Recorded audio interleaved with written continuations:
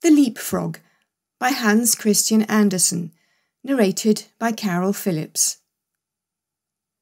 A flea, a grasshopper, and a leapfrog once wanted to see which could jump highest, and they invited the whole world, and everybody else besides who chose to come to see the festival. 3 famous jumpers were they, as everyone would say when they all met together in the room. "I will give my daughter to him who jumps highest," exclaimed the king, "for it is not so amusing when there is no prize to jump for." The flea was the first to step forward.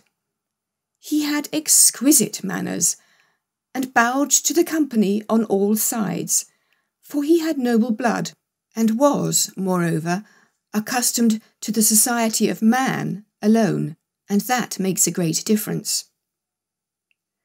Then came the grasshopper.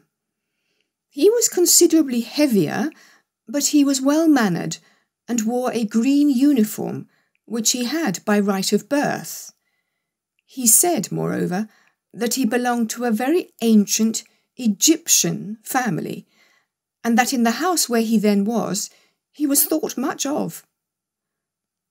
The fact was, he had been just brought out of the fields, and put in a pasteboard house 3 stories high, all made of court cards, with the coloured side inwards, and doors and windows cut out of the body of the Queen of Hearts. "I sing so well," said he, "that 16 native grasshoppers, who have chirped from infancy, and yet got no house built of cards to live in, grew thinner than they were before for sheer vexation when they heard me." It was thus that the flea and the grasshopper gave an account of themselves, and thought they were quite good enough to marry a princess. The leapfrog said nothing, but people gave it as their opinion that he therefore thought the more, and when the house-dog snuffed at him with his nose, he confessed the leapfrog was of good family. The old counsellor, who had had 3 orders given him to make him hold his tongue, asserted that the leapfrog was a prophet, for that one could see on his back if there would be a severe or mild winter, and that was what one could not see even on the back of the man who writes the almanac. "I say nothing, it is true," exclaimed the king, "but I have my own opinion notwithstanding." Now the trial was to take place.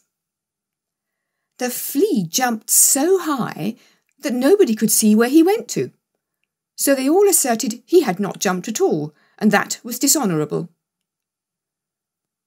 The grasshopper jumped only half as high, but he leapt into the king's face, who said that was ill-mannered. The leapfrog stood still for a very long time, lost in thought. It was believed at last he would not jump at all. "I only hope he is not unwell," said the house-dog, when, pop! He made a jump all on one side into the lap of the princess, who was sitting on a little golden stool close by. Hereupon the king said, "There is nothing above my daughter. Therefore, to bound up to her is the highest jump that can be made. But for this, one must possess understanding, and the leapfrog has shown that he has understanding. He is brave and intellectual." And so he won the princess. "It's all the same to me," said the flea. "She may have the old leapfrog for all I care. I jumped the highest, but in this world merit seldom meets its reward. A fine exterior is what people look at nowadays." The flea then went into foreign service, where, it is said, he was killed. The grasshopper sat without on a green bank, and reflected on worldly things. And he said too, "Yes, a fine exterior is everything. A fine exterior is what people care about." And then he began chirping his peculiar, melancholy song, from which we have taken this history, and which may, very possibly, be all untrue, although it does stand here printed in black and white.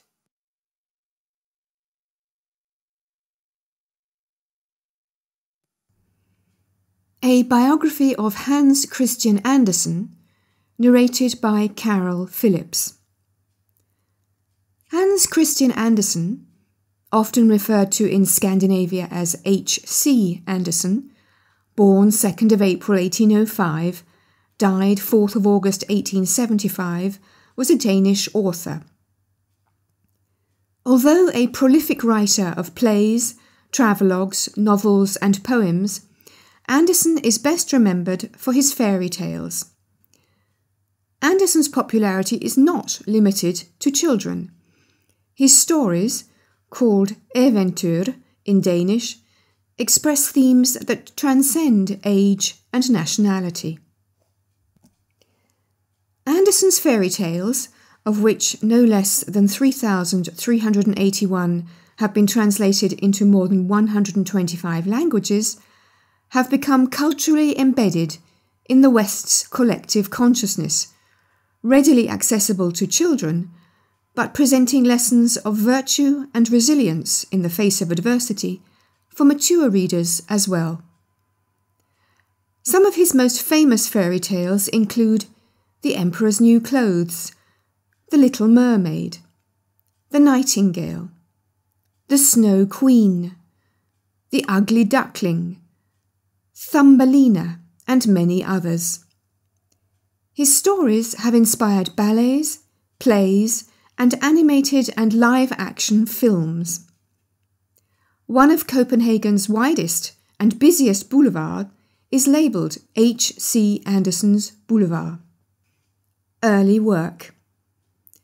A very early fairy tale by Andersen, The Tallow Candle, was discovered in a Danish archive in October 2012. The story, written in the 1820s, was about a candle that did not feel appreciated. It was written while Andersen was still in school and dedicated to a benefactor in whose family's possession it remained until it turned up among other family papers in a local archive. In 1829, Andersen enjoyed considerable success with the short story A Journey on Foot from Holman's Canal to the east point of Amager. Its protagonist meets characters ranging from St. Peter to a talking cat. Andersen followed this success with a theatrical piece, Love on St. Nicholas's Church Tower, and a short volume of poems.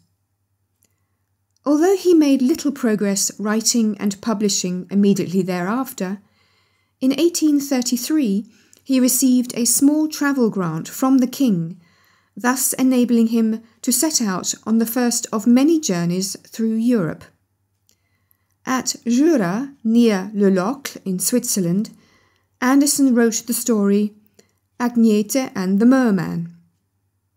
He spent an evening in the Italian seaside village of Sestre Levante the same year, inspiring the title of The Bay of Fables.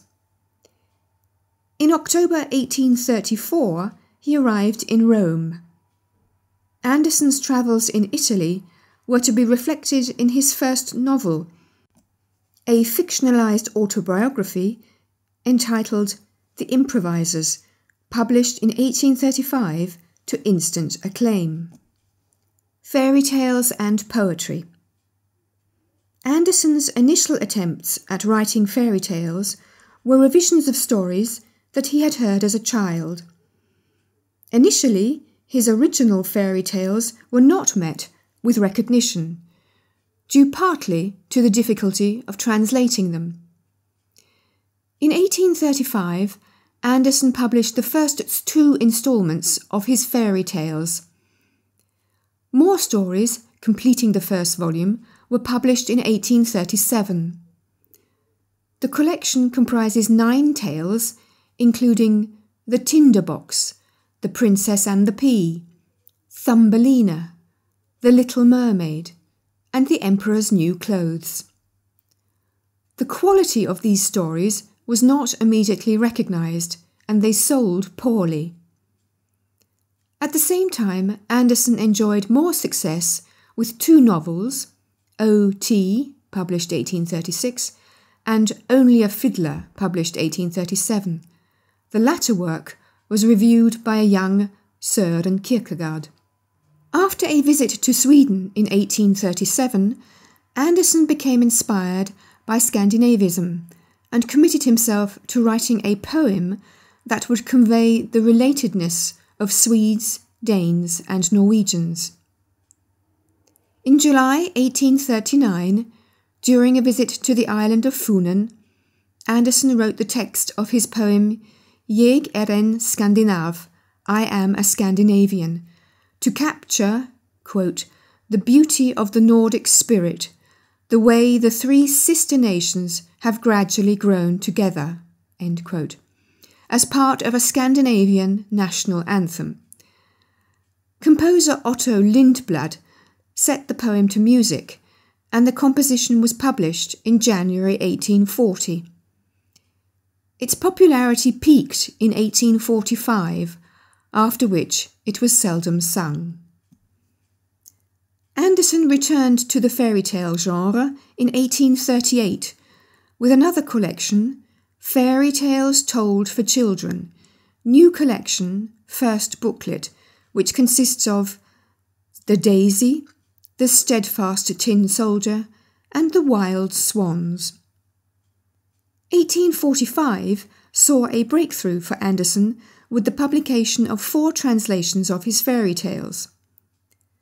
The Little Mermaid appeared in the periodical Bentley's Miscellany, followed by a second volume, Wonderful Stories for Children.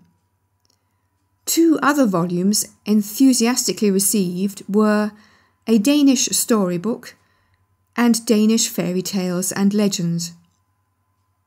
A review that appeared in the London journal The Athenaeum in February 1846 said of Wonderful Stories, "This is a book full of life and fancy, a book for grandfathers no less than grandchildren, not a word of which will be skipped by those who have it once in hand." Andersen would continue to write fairy tales and published them in instalments until 1872.